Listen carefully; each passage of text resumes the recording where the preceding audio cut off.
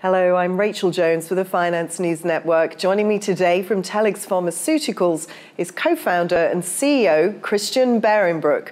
Christian, welcome to FNN. Thank you, great to be here. For those unfamiliar with Telix Pharmaceuticals, you work in an area of molecularly targeted radiation.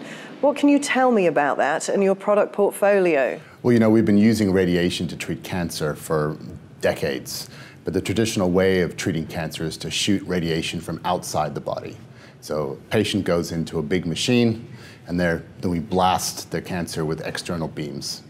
What we do instead is we attach the radiation to drugs, and we inject the drug directly into the patient.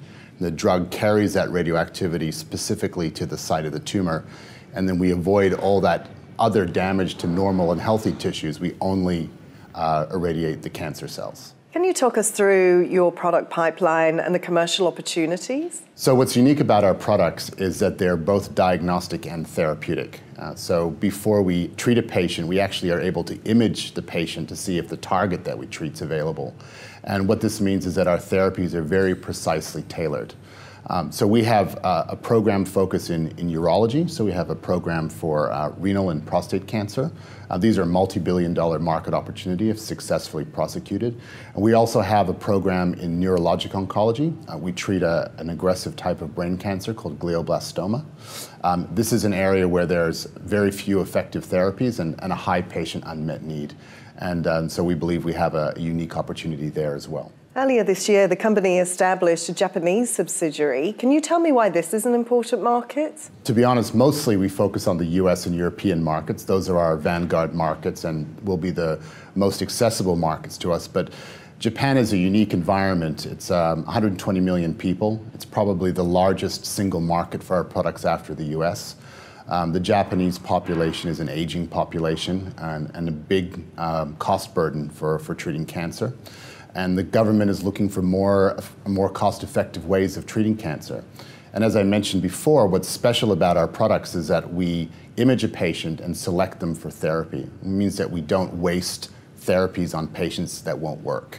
And so our products are very cost-effective, and that appeals to the mindset of the Japanese government. So recently you've had some good news flow regarding your prostate imaging. What can you tell me about this? Prostate cancer imaging is a huge unmet clinical need. And it turns out that we have 3 million men living with prostate cancer in the US and 160,000 new diagnoses every year.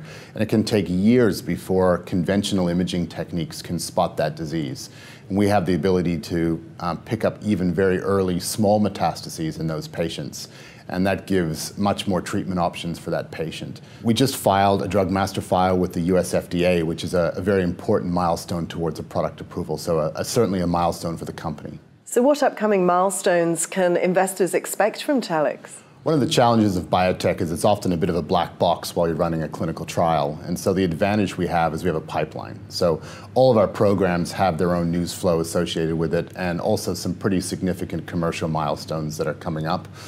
We expect to start generating first revenues from some of our programs over the next 12 months, and that will certainly be newsworthy. So a combination of clinical milestones, commercial data points, and also some early revenue discussion I think will be very interesting to investors. Christian Behrenbruch, thank you very much for the update. Thank you very much.